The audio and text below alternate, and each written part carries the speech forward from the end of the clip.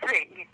He's nothing. He's a pervert from now. But all these years, I said, once they kill, they don't stop. He had no right to kill my daughter. On March 10th, 1991, in the heart of Nashville, Tennessee, a trail of shattered lives and unanswered questions unfolded. The lifeless body of Pamela Rose McCall, a 33-year-old woman, was discovered near a wooded knoll Saturn Parkway by a passing motorist. Despite extensive efforts, the investigation into her death yielded no leads or answers. For 3 decades, the circumstances surrounding her demise remained a mystery, leaving her loved ones and investigators searching for elusive clues. What would be the cause of her death? How did the investigators finally solve the case? Welcome back to Real Crime Storytime, where we cover solved, unsolved, and mysterious cases from across the globe.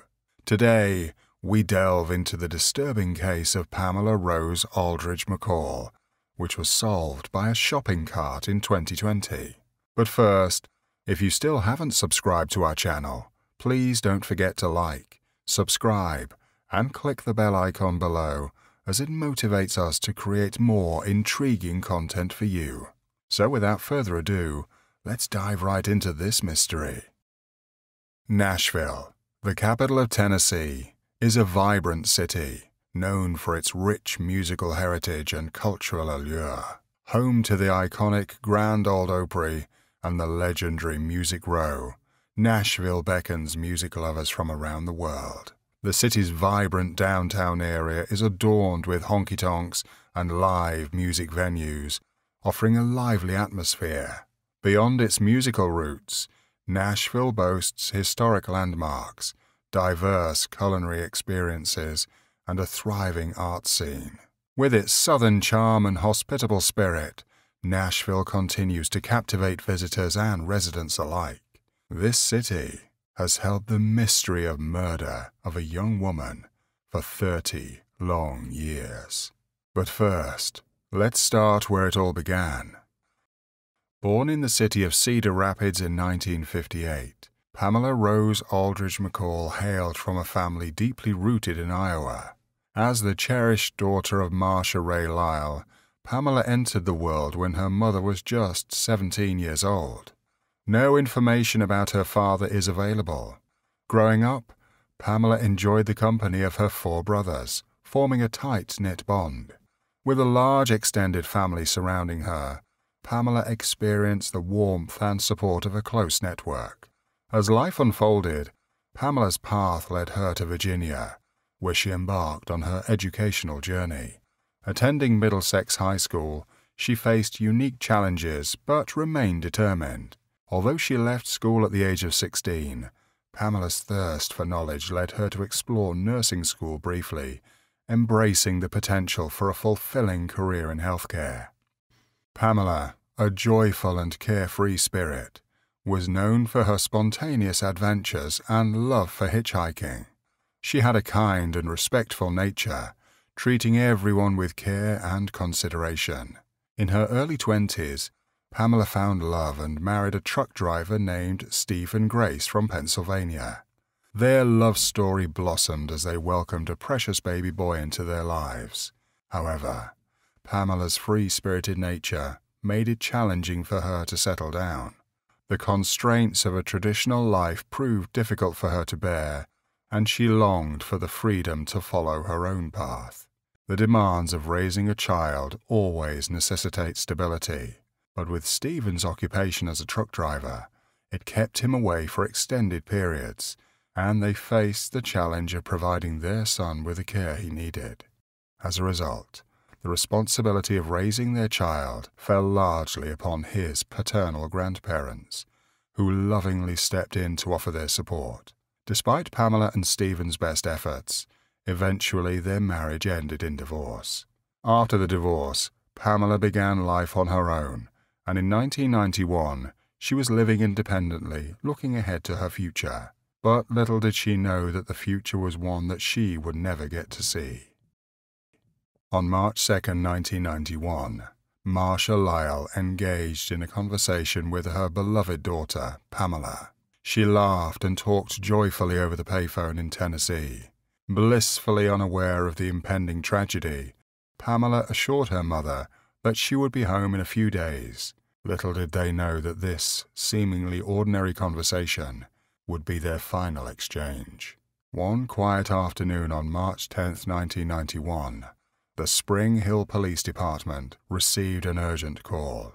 A passerby motorist came across what he thought was a sleeping woman, but upon closer inspection, it turned out to be a motionless, almost naked body of an adult female. The discovery took place near Saturn Parkway, close to Interstate 65, specifically near the off-ramp for Port Royal Road. This location was about 40 miles south of the lively city of Nashville. As law enforcement rushed to the location, amidst the woodline, they found the body of a Caucasian woman. The chilling aspect of the discovery was unsettling. The manner in which the victim was positioned seemed almost deliberate, as if the perpetrator had taken pride in displaying his heinous act. Upon searching the whole area, the investigators didn't find any identification or personal belongings of the victim nearby. They quickly deduced that the location where her remains were found was not the site of her untimely demise. Her clothing showed signs of being torn, with her garments in a state of disarray. Tragically, visible injuries marred her face and neck, which indicated a violent encounter. After meticulously documenting the evidence at the scene, the authorities transported the body to the medical examiner's office for a thorough autopsy. Her fingerprints were collected and cross-referenced in the system, which resulted in a positive identification. Through this crucial step, they confirmed that the victim was Pamela Rose McCall. The identification provided investigators with a starting point to delve deeper into her life and potential connections. Upon the completion of the autopsy, investigators were met with a shocking revelation. It was discovered that Pamela had been 24 weeks pregnant at the time of her death. The medical examiner's report determined that she had been strangled and her neck was broken, which had led to her demise.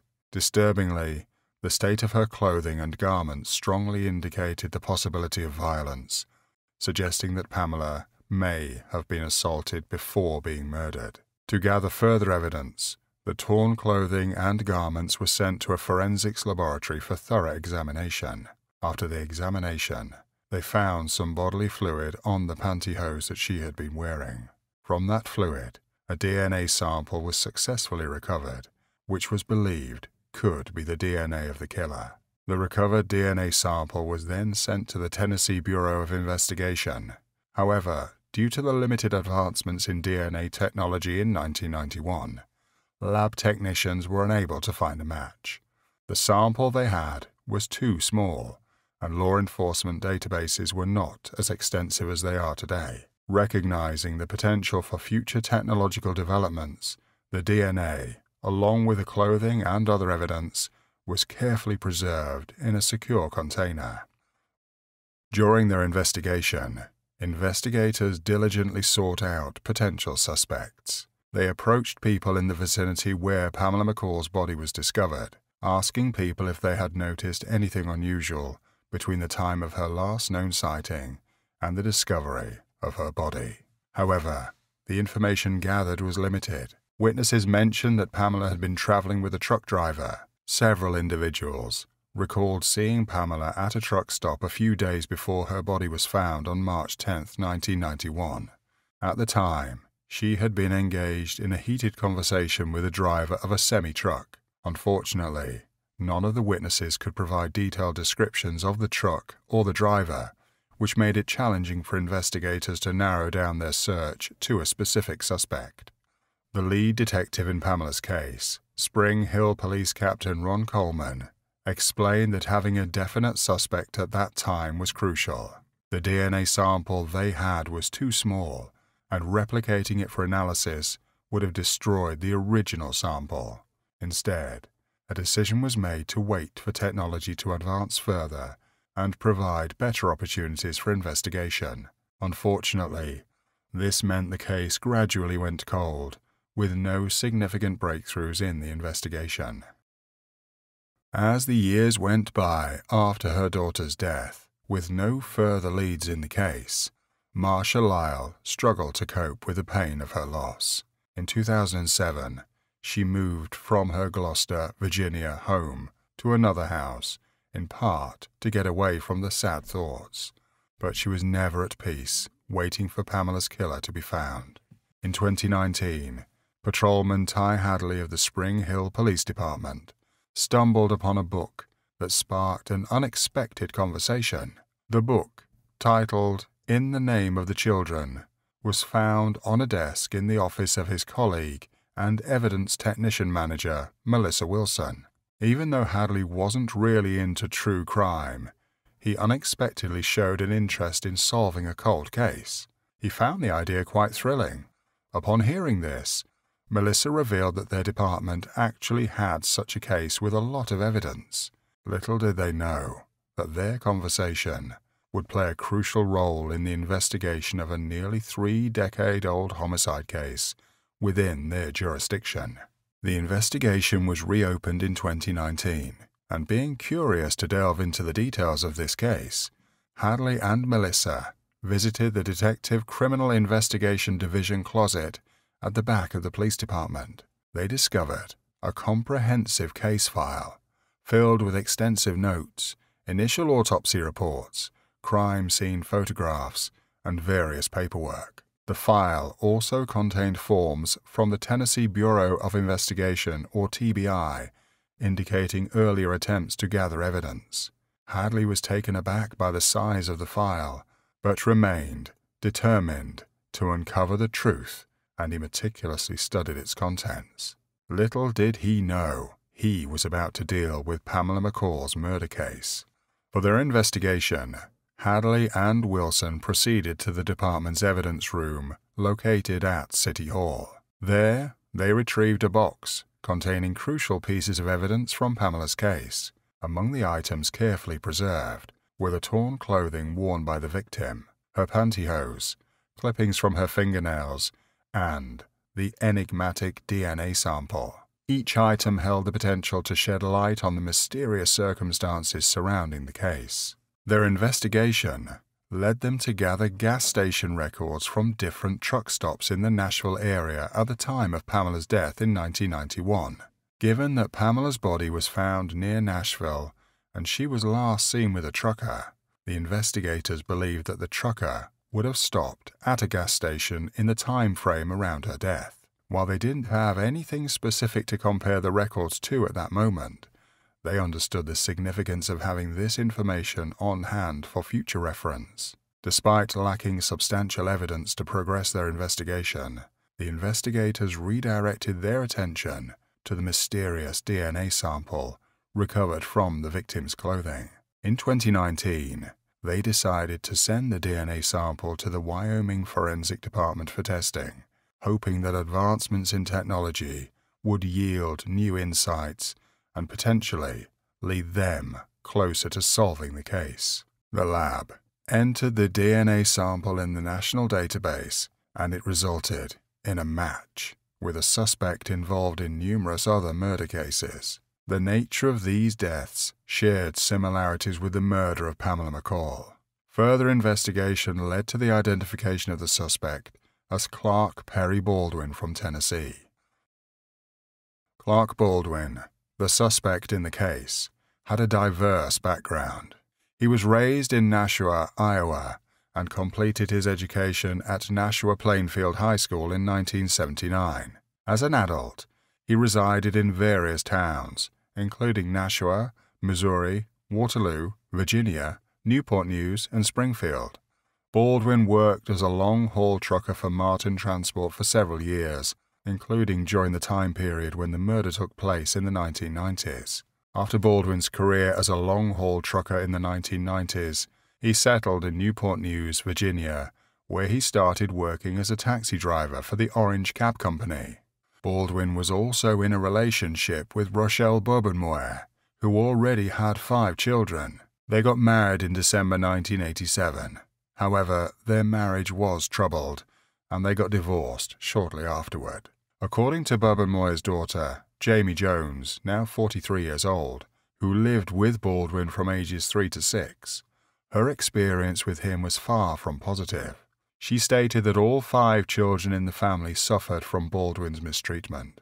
In 1991, Baldwin was arrested and charged with assaulting a 21-year-old woman in Wheeler County, Texas. The victim reported being held at gunpoint while hitchhiking and subjected to physical violence. Baldwin confessed to the crime during questioning by investigators. However, before the grand jury hearing, the victim disappeared, making it impossible to proceed with the case. Prosecutors decided to drop the charges against Baldwin due to the lack of the victim's testimony. This incident was not the last time Baldwin's name was linked to criminal activities. In 1997, Baldwin was involved in a more straightforward legal case that led to his imprisonment. The Secret Service received information that Baldwin was producing counterfeit U.S. currency using his personal computer. After confirming the tip's validity, agents obtained a search warrant for Baldwin's residence in Springfield, Missouri. They then conducted a raid, which resulted in the arrest of Baldwin and 2 female associates. Baldwin was charged with counterfeiting and subsequently was sentenced to 18 months in jail. He was later released in 1999. Following his release, Baldwin remained off the investigators' radar until recent developments in the murder case of Pamela. In a surprising turn of events, investigators discovered that there were 2 other cases in Wyoming from March and April 1990 that bore similarities with Pamela's case. One of these cases involved Barbara Leviton, who found the frozen body of a naked white female at a lay-by near Bitter Creek, Wyoming, on March 1, 1992. She alerted the authorities, who concluded that the body had been thrown from a westbound vehicle on the highway. The unidentified female victim was later named Bitter Creek Betty, and her time of death was estimated to be between October 1991 and February 1992. Despite efforts to establish her identity, even fingerprints and facial recognitions yielded no new leads. The medical examiner determined that she had been strangled and potentially assaulted. Additionally, no missing persons reports matched her description, leaving her identity a mystery. DNA extracted from her clothing was believed to belong to the perpetrator, who likely had type O blood. The investigators also focused on her rose tattoo and traced it back to a Tucson tattoo parlor near the Triple T truck stop. They conducted some interviews which yielded limited information, and even hypnosis of the tattoo artist provided no significant leads. The identity of the victim remained unknown, and the case unsolved. With the investigation at a standstill, Bitter Creek Betty was buried in an unmarked grave at Rest Haven Memorial Gardens in Rock Springs, Wyoming. 6 weeks after the discovery of Bitter Creek Betty's body on April 13, 1992, highway workers found another female victim in a barrow ditch near Sheridan County. The fully clothed victim had no obvious cause of death, and the area provided no clues for identification. The remains were taken to the medical examiner's office, where her fingerprints were taken and sent for analysis. The medical examiner estimated her time of death to be in February 1992, with cause of death being blunt force trauma to the head. The autopsy also indicated that she was also assaulted.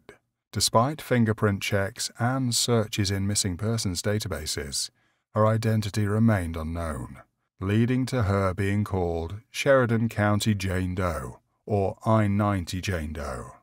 A profile was created to help identify the victim, including a reconstructed image. Investigators released her description as a Caucasian female, approximately 5'5" or 5'6" inches tall, weighing around 110 to 115 pounds, with dark brown eyes. Despite efforts, her identity was never revealed, and the case remained unsolved. She was later buried as Sheridan County Jane Doe in Rock Springs, Wyoming. In April 2020, investigators made a significant breakthrough when they located Baldwin, now 58 years old, residing in Waterloo, Iowa. However, before proceeding with an arrest, they needed to confirm that the DNA evidence found on Pamela's clothing indeed matched Baldwin's. To gather concrete evidence, state and federal officials embarked on a covert operation.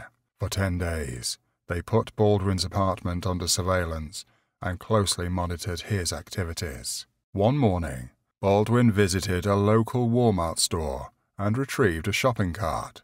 After he left, the FBI discreetly gathered the DNA samples from the shopping cart that he used. Additionally, they seized various items discarded by Baldwin outside his apartment, including a peach can, orange peelings, and a soda. These items were carefully collected as potential evidence in their ongoing investigation. Then, without any delay, the investigators submitted the evidence in May 2020 to the lab for analysis. When the result came back, they found a match between Baldwin's DNA and the DNA found at the crime scenes of the 2 murders in Wyoming during the 1990s. The DNA evidence also specifically linked Baldwin to the bodily fluid and other materials recovered from Pamela's case, confirming his connection to this case as well. On May 6, 2020, law enforcement officers from local, state, and federal agencies made a journey of approximately 700 miles from Spring Hill, Tennessee, to northeastern Iowa. Their destination was Baldwin's apartment, located on the 6th floor of an 8-floor building. They also informed Lyral, Pamela's mother, that they were going to arrest the killer. She first thought that they were joking, but when the investigators explained the whole investigation, a sense of relief washed over her. During the interrogation at his apartment, which lasted for several hours, Baldwin revealed that he had been married in 1990, but was having an affair with Pamela, and she was carrying his child at the time of her murder. Prior to her body being discovered on March 10, 1991, they were traveling together when they got into an argument, leading Pamela to leave the truck in frustration. Baldwin admitted to then killing Pamela and leaving her body on Saturn Parkway in Nashville. After his arrest on May 6, 2020, at his apartment in Waterloo, Iowa, Baldwin faced charges for the murders of Pamela Rose McCall and her unborn baby. The bond was set at a staggering $1 million. Later, on May 15, 2020, Baldwin was extradited to the Maury County Jail in Tennessee. He awaited his trial, which was scheduled for either December 2020 or January 2021. During the arraignment, Judge David Allen appointed an attorney for Baldwin's case and scheduled a settlement date for September 8, 2020, according to Count Clerk Sandy McClain. Baldwin is currently in custody at Maury County Jail with a bond set at $1 million. In addition to the charges for the murders of Pamela and her unborn baby, Baldwin was anticipated to face charges for the other 2 murders in Wyoming. However, at present, no further information has been disclosed by the police regarding these additional charges. The investigation continues, and updates may follow as more details unfold. The satisfaction of finally solving this long unsolved case was immeasurable. It serves as a testament to the power of collaboration among law enforcement agencies nationwide. Chief Bright, who has been leading the department since 2010, expressed his gratitude for the joint efforts that led to this breakthrough. He emphasized the importance of good old-fashioned police work, which played a crucial role in bringing the truth to light. At 78 years old, Pamela's mother, residing in Virginia, carried the weight of her daughter's tragic loss. He's nothing. He's nothing. He's a pervert from hell. He's just like the devil.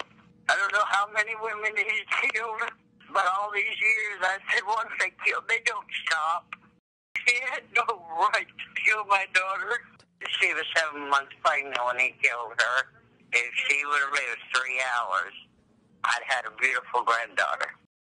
Throughout the years, she held on to the hope that her daughter's killer would be brought to justice and face the ultimate punishment, the death penalty. When Gertz, the officer, called her on the day of Baldwin's arrest, He delivered the long-awaited news. Overwhelmed with a mix of emotions, Pamela's mother's reaction was a powerful blend of relief, sorrow, and gratitude. In that moment, she found solace in the belief that God had blessed everyone involved in the case. This case is an example of the achievement that showcases the remarkable results that can be achieved when the law enforcement work together towards a common goal. What are your thoughts on this case? Was justice truly served for Pamela's murder? We'd love to hear from you. Also, if there's a case that you'd like us to cover, don't hesitate to drop your recommendations in the comments below. And don't forget to like, share, and subscribe to our channel for more captivating true crime stories. Until next time, stay safe and keep your eyes peeled for the next mystery to unfold.